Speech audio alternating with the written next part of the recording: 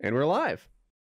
Or I guess is cannibal like he could find a dead guy and eat him. It doesn't mean he killed someone, right?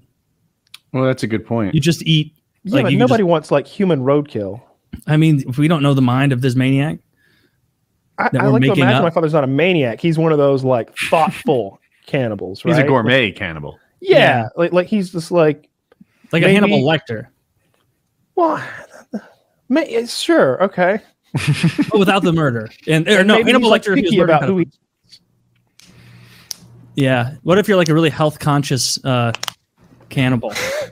I only eat healthy people. Yeah, you only hang out outside CrossFit meets. That's the Netflix thing. The Santa Clarita Diet, I think. Yeah. Yeah. I've scrolled past that. I've never watched it though. I've seen it. I think it's something like that. Is it health conscious cannibals? Is it good? Or no, not really. I haven't watched it. Oh, I can recommend a movie if you want a movie. Well, yeah, it's not about being health conscious. Is it spooky? It's about a killer pair of jeans. Okay. What is it? It's on Shudder. It's called Slacks. It's literally about a killer pair of jeans, and I thought it was amazing because it was mostly just about. It just made me feel dirty as a person because it was all about like how stuff is manufactured overseas to no standards, and there's like dead people that get smushed into the cotton and then woven into the fibers, and they like take a giant shit on retail and corporate culture. It's like watching a giant RoboCop commercial, like with all those old Paul Verhoeven ads. This is the exact kind of stupid horror that I like, and I still have Shudder. Like I should have like stopped paying for Shudder November of last year because they they don't put anything out, or if they do, it's just like rehosted nonsense that's already available everywhere else. But this is probably the only time of year it's good. Oh wait, you've got drugs, right? So do that and watch Blood Machines. Also very fun. Blood Machines. I'll do drugs and watch Blood Machines if it looks good. Let's see.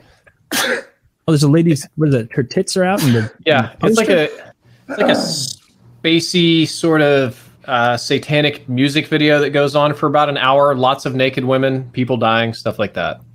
Okay. Oh, so it's not like a movie. No, it's like an hour-long music video, but it's fantastic when you're high. You'll just lay there and be like, I'm in space. I'll give that a go. So, like, the most recent one like that I can think of is Mandy was trippy. Stone. Ooh, Mandy's great. We watched Mandy in Colorado last week. It's a good movie. Really good. Nicolas Cage, there's something about that guy. Like, the way he doesn't care that he's not doing a good job. Yeah, it endears me to him. But he has done a good job before. Leaving Las Vegas, he played that tremendously. He did a great job. I think he often does his version of a good job. Like I think he's trying. It's that what he's trying to do is very different than what you're expecting. Mm-hmm. I don't think he's just being weird. I think he's like got a goal, like a point to like his acting. I think there's a method to the madness, and it just comes off as really weird because it is. Because he's really weird. There was this I like Mandy a lot, and like I'm not exactly sure the name. It's either Willy's Wonderland or Wally's Wonderland. Willy's. Yeah, I liked that. I think it got really bad ratings, and to be fair, it's a really bad movie. I hated the teenagers. Like all those characters were terrible actors. Nicolas Cage never says a word the entire movie. He grunts a little occasionally, but I don't know, for like a little 90-minute silly movie, it was good. I enjoyed it. He fights animatronics with his bare hands. Taylor, do you think Nicolas Cage did good in Mandy, or did he phone it in Mandy? I mean, I think he did a good job. Maybe it's me enjoying the movie bleeding over into thinking he did a better job, but no, watching him do Mandy, I never jumped out. That's the one where he's like in the bathroom, like chugging vodka, screaming. Like, I thought he did a pretty good job in that movie. Yeah. Did you not like him in that?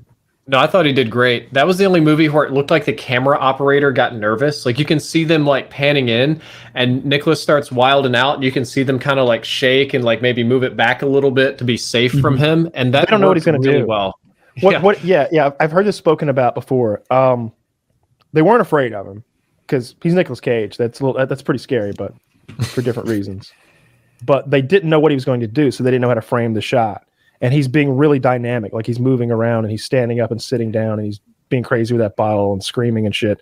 So like they literally don't know how to frame the shot because it's not like storyboarded. There was someone just wrote on a piece of paper, Nicholas has a bad time in the bathroom. And he just goes in there and has a bad time in the bathroom. No, I dig that movie a lot. It's better with drugs for sure. Dark room, lots of drugs. and it's a really good fucking movie. I don't like the first half. That part's really kind of hard to swallow. The trippy stuff at the end is way more fun, in my opinion. I like the full trip. I like the stuff at the beginning. I feel like it's really soothing. The very beginning. The whole thing, man. When they're flying over those trees at the very begining with the helicopter shots. Yeah. I'm talking about the horrible Manson family. When Manny's walking down that foggy like path. When she's talking about we were talking about their favorite planets and they're like getting these psychedelic sort of visuals. All that shit's cool. I'm in total agreement. If you like that, I know films from the same director that does similar things. So, oh yeah, I think I was looking into like what else he had done, and it was. Weird. What are some good ones you'd recommend from that guy? Beyond the Black Rainbow. It is way more artsy than Mandy, with way less spoken words. It's going to feel a little bit more like a college art film, but it's probably a much better movie. And he also did some consulting on a movie called The Void, which is I love The Void. I've seen The Void. I like that. The first 45 minutes is not so hot, but man, that end goes so far off the fucking rails. It redeems all the rest of it. Yeah, I love anything that's what's the fucking writer? The Cthulhu guy. Lovecraft. I love anything with like any Lovecraftian elements. So I really like The Void. That's fucking cool. I wish they would make. I mean, I guess they've already made multiple, but like, was it Sinister or Insidious, the one where they're watching those tapes of people die? Whichever one of those two it was. I get them mixed up as well. They made like 3 of them. But I think you're talking about the one with the Bagul. I think so. The one where like he watches the beginning of the movie is like all the people strung up, like hanged, and then like the guy cuts off the limb on the tree and it like counterweights it, and then they all go up like kicking and like dying in slow motion, and they see lots of horrific videos. That really spooked me. I liked that movie a lot, so I hope they make. I could see it's like a rinse and repeat kind of thing with that formula. They could make another one.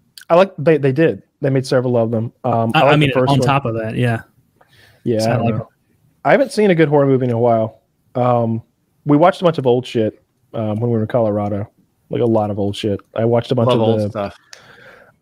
Like Friday the 13th and Halloween's, and a couple of Nightmare on Elm Street that I had never seen before. Like a bunch of that old stuff. And Candyman, Hellraiser. Oh, and I watched Samurai Cop for the first time ever. Oh that God, was fucking great. You recommended that? Yeah, I haven't watched it yet. Big time. Don't do it sober. Don't do it sober. Not an issue.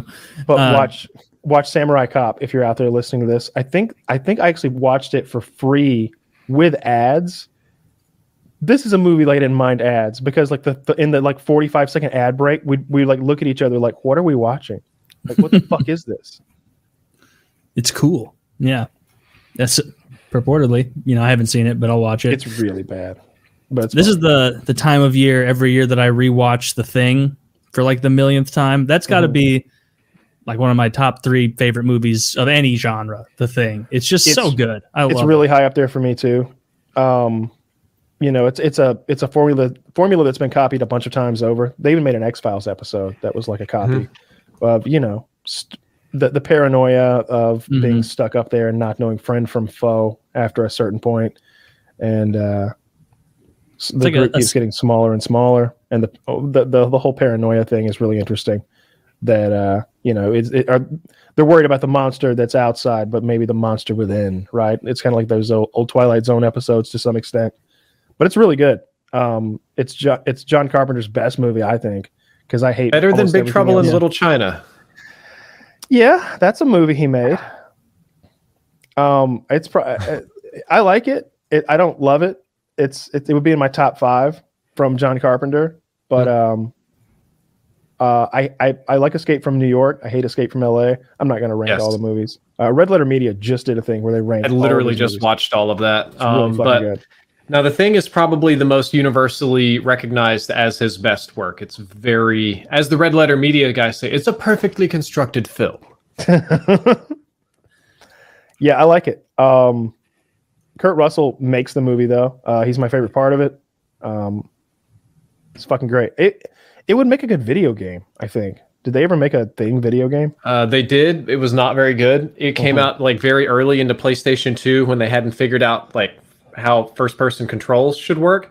So navigating your character was kind of like an N64 nightmare on a PlayStation controller. And it had this thing where you could test people to see if they were the Thing. except it didn't actually work because whoever the thing was part of the story, so that part stunk. There's a prequel, it's all right, but the if you're into the thing, there's a short story. I think it's like a fan fiction, but it's written from the point of view of the thing. Super fun to read. Interesting. Yeah, and it is like is Skinwalker? Is that the right thing? Like a or Wendigo? Like some like spirit that takes over and like looks like people. It's like an alien that like if you get like just a little bit of it on you or in you, it'll start multiplying, it'll copy your DNA and take all of you over, but it retains all of its old information and knowledge. So you're dead, it's replaced you, and it can instantly split and morph into any of tens of thousands of other aliens that it's eaten over the centuries or aeons or whatever. You didn't see the part at the beginning where like the alien spaceship crashes into Antarctica? No, Yes. I wasn't talking about the thing specifically. I was meaning like how those movies, like if you read like paranormal forums and stuff, they're always talking like skinwalkers, like creatures that become people and then they infiltrate groups. And so it's like, I wouldn't call it a trope, but it's like, I can't remember who it is, but there's a famous musician who believes in skinwalkers. And he was telling a story on Howard Stern. I wish I could remember who it was because it's like a notable musician who you'd be like, oh yeah, that guy. But he said that he watched one like mid-transformation, changing from into like what? I can't remember exactly what it was, but like it was something absurd, of course, you know, like from a man into like a wolf or something. So a werewolf, maybe. Or you know, into an ostrich, whatever the fuck he saw. I can't recall exactly what it was, but like I feel like that would drive me fucking crazy. I'd lose my mind if I saw something like that. Well, drive faster. I don't know if this is just you've seen some stuff that I would already think I'd lost my mind. Like you're seeing dark people and shadow realms and demons and I've never seen the realm, just the people. he's just been close to the portal.